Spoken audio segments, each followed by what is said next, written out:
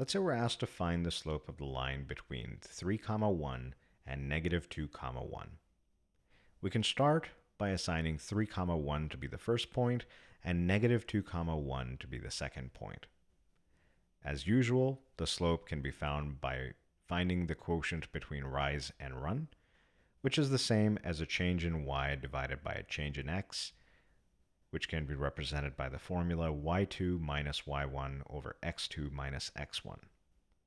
Replacing the letters with the numbers, we see that y2 and y1 being the same number gives us 1 minus 1 in the numerator, and then for the denominator, negative 2 minus the 3 gives us negative 2 minus 3 down. Now if we simplify this, we get 0 from the numerator, 1 minus 1, and we get negative 5 from the denominator, negative 2 minus 3.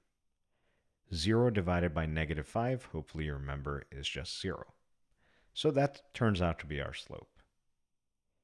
A geometric way to thinking about this problem would be to recognize that the two y-coordinates for both points are identical.